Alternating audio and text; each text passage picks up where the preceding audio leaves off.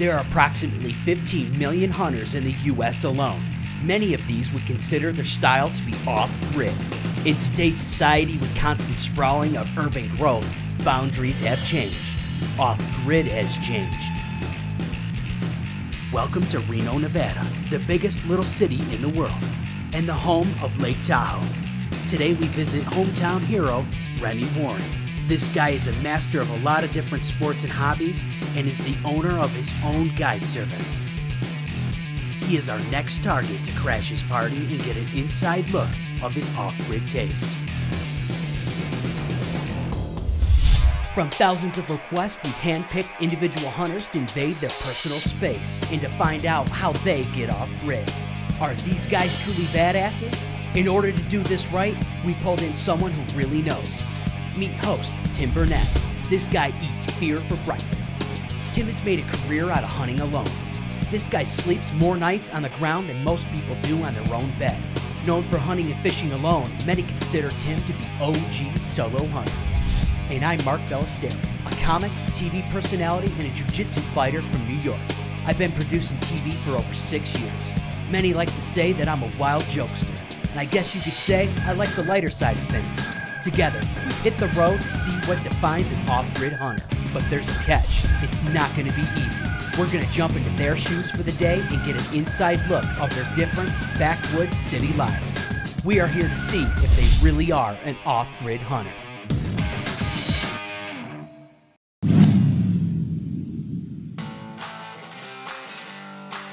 Today we're not going very far from home. One of the most badass guys in the modern hunting industry lives just a few miles away from me.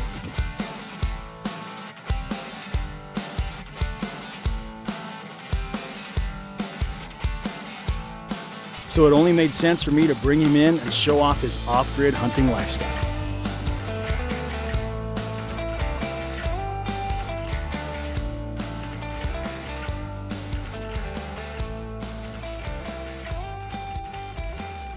When he says he bases his worldwide hunting adventures from here, he means it. This guy hunts 300 days a year as a professional guide and TV personality. Tim? Remi. What's up, man? How's it going? Welcome to the man cave, my friend. Awesome. I'm Remi Warren, and welcome to my bachelor pad where I base all my off-grid hunting adventures from.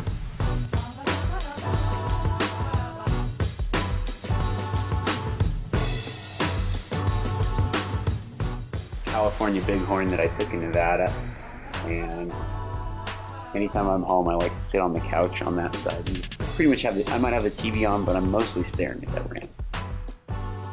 This is my brother's first archery mule deer. We were hunting, we were backcountry hunting, and I was blood trailing my deer, and I look over and I glass across the canyon and see this deer. I'm not sure if it's my buck or not. So I asked my brother, I said, hey, look through the scope and see if that's my deer. And he said, did your deer have a 3-inch drop tine on it?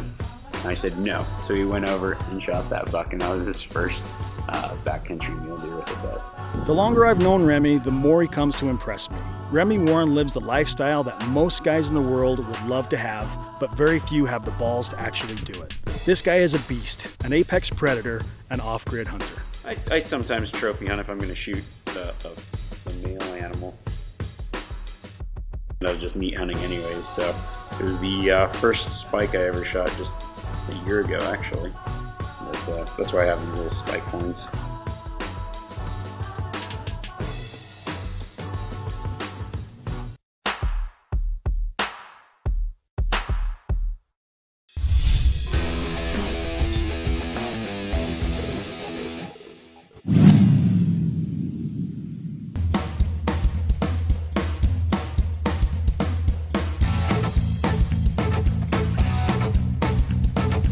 So a lot of people always ask me why I chose to live in Reno, Nevada, of all places.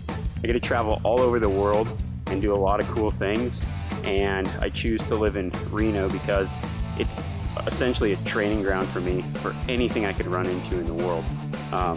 There's so many different kinds of adventures you can have just in this area. You can, within an hour's drive, you can be up in the Alpine, or you can be in sand dunes that are 100 feet tall. I can do like desert type running, river rafting, fishing. There's just so many different things for me to do since I was a kid. I can train for any situation that I find anywhere else in the world just by living right here. So this is why I choose to live in Reno, because for me, when I go off grid, I know what I'm going to get into just by doing things and little adventures around my hometown. Professional hunting and guiding is this guy's life. We rarely get a chance to really sit down and learn from a guy like this, so I'm super pumped to take a minute and ask him some deeper questions.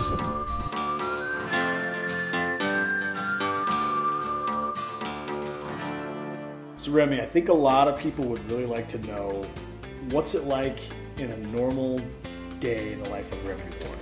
Yeah, I mean, my normal day is I get up, I do some kind of workout, mostly running. Then if I've got a little bit of time, I'll do a little paddleboarding or fly fishing or hiking or rock climbing or some other kind of sport. And then, yeah, just doing, maybe going to the solo office and doing some voiceover stuff or looking over videos, organizing a lot of videos and pictures. I'll sit in front of my computer and write articles, and then also just organize my gear for the season, because I'm traveling so much, so I kind of have to have things ready in advance. So I've got a system down and I just add or remove gear and then I'm ready to go. I write for Western Hunter and Elk Hunter magazine, and they're pretty much focused on Western big game hunting. I've got a column in there that's pretty much a tips and tricks type column. There's all kinds of different topics I cover, and I pretty much just give away all my hunting secrets.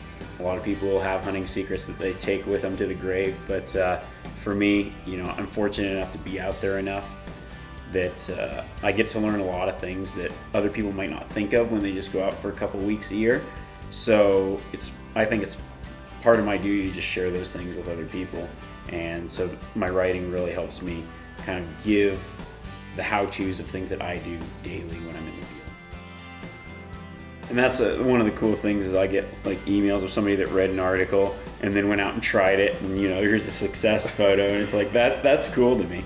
Or even with the TV stuff, I think a lot of people get inspired to try things that we do, and it's cool to hear about that, because that's what we're doing. I like to share the hunt. I mean, I share the hunt when I'm guiding, I share the hunt when I'm filming, and I share the hunt when I'm writing.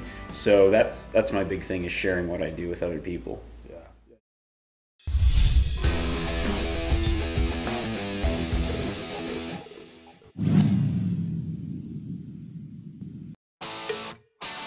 When I first met Remi, I was impressed by his ability to hunt, but also his knack for storytelling and documenting his adventures with photos and film.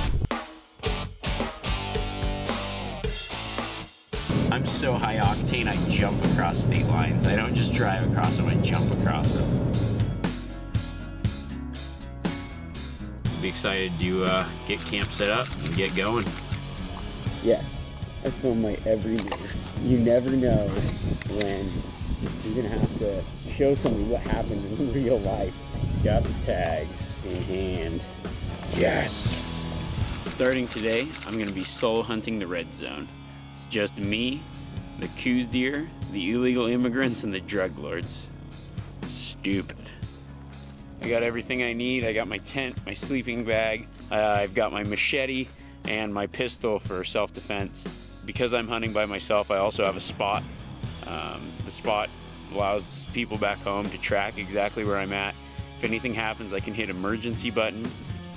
I feel like I'm prepared, and I think it's gonna be a good hunt. Go get some firewood. I'm stoked on it. Say a little prayer for safety, because this is not the safest choice that I could make, is to stay down here by myself. It's just one of those things. You take a risk everywhere. If I'm hunting in Montana, I'm taking a risk with grizzly bears. If I'm hunting on the border, I'm taking a risk with drug cartels and illegal immigrants. I'm prepared, I know what I'm up against, and I'm going to try to do everything in my power to be safe and have a successful hunt.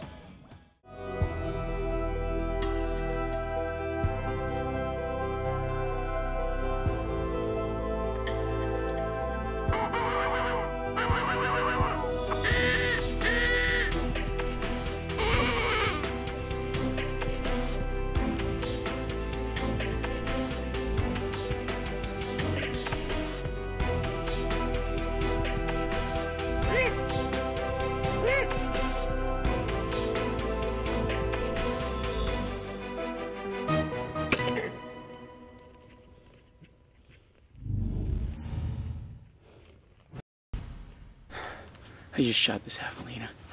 I snuck in to where I thought they were, and one kind of kicked out. I thought I blew it, so I blow on my predator call, and a javelina comes like there's one bedded maybe 10-12 feet away, comes about 5 yards. I can't shoot through the brush, and then another one comes straight at me, and they're just running in. I had the camera, like I was trying to set the camera up, but it happened so fast. I hit that call and they came running, not even a second to spare. It was insane. I don't even think I had this camera on, the main camera on. I think I got it on my GoPro. Thank God for helmet cams. Whew. These are in the mountains though. I put in a lot of miles just to harvest something, so I hope I got it on the GoPro, because if not, what am I doing out here? I guess I'm calling in and shooting javelinas. After I shot, I'm pretty sure I saw him go down. I saw this cactus fly. I don't think he went very far. I'm pretty sure I just shot from right over there. Javelina down, baby. Yes! I am stoked.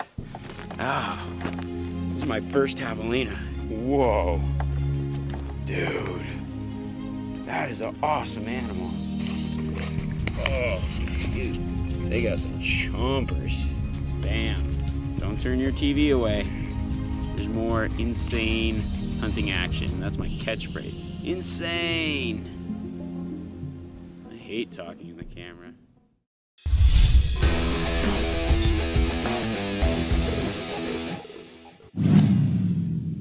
This segment of Off-Grid Hunter is brought to you by G5, designed to hunt. Prime, accuracy is everything. MOA Rifles, the evolution of long-range hunting. Random Gear, the makers of Solo Hunter rifle covers. Outdoor Edge, quality knives and tools for all of your outdoor adventures.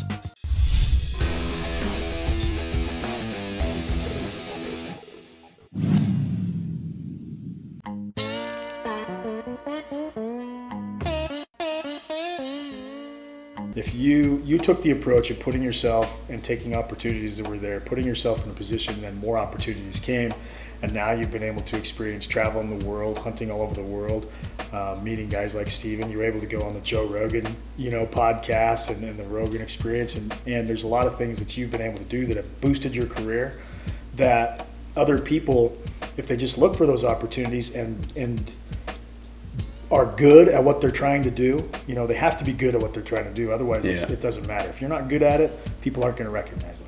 So if you're good at it and you're passionate about it and you keep pushing forward, opportunities are going to present themselves in a small little way. It's up to you to be able to pounce on those opportunities. Yeah, exactly. You got to put yourself in a position to be able to get those opportunities, and that means going out and doing it. You can't just sit at home and hope somebody one day is going to give you a job guiding, because the only way to do it is to completely have no other option but to go out there. I mean, be prepared to live in a tent for 4 or 5 months until you figure it out. You got to prepare yourself for some vulnerability, because inevitably there's guys out there watching it like, I'm twice the hunter of those two, guys sitting there on that couch. And I've heard it, I'm a way better hunter than you are. I've killed way more animals. Well, yeah, that's fine, but I'm working hard, and I'm growing, I'm doing all this. So there's always going to be critics out there that are going to, and there's always going to be guys that are better too. That's the thing, even better than you. Oh yeah. As good as Remi Warren is, somewhere out there, and if you're out there, I want to hear about it because I want you on the show. There's somebody out there better than Remi Warren, and somebody that's working harder than you. Yeah, definitely. But that's what helps keep me wake up, every day. It's like, okay, somebody out there is better than me. Somebody's working harder than me. So today I'm going to try to catch up to them just that little bit. Yeah. Here's another hunt that Remi makes look easy. Hunting mule deer in November with a recurve when he could have been hunting with a rifle. All while trying to capture it on film alone. But just sitting here glassing on this point and see if I can't spot that same buck or another buck. The rut's starting to pick up. It's a week later. Even one more week will be ideal rut, but they should start pushing does around now.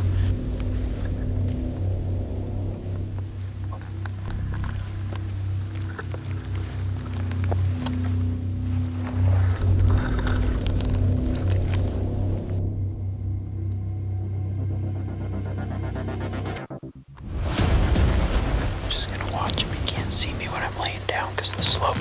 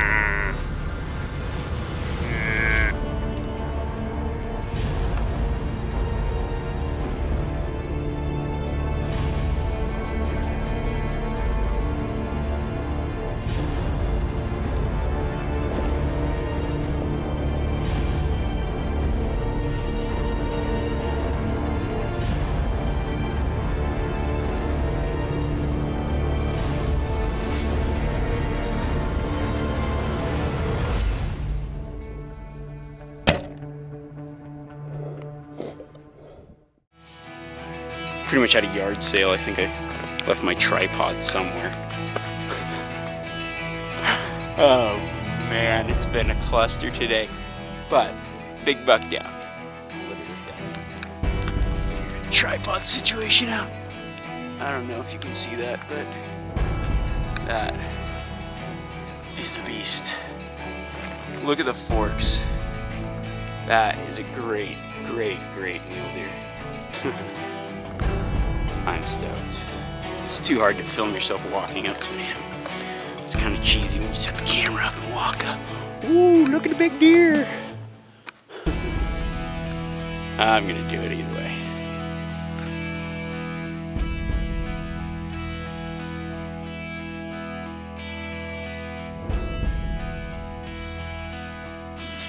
Check him out. That is an awesome deer.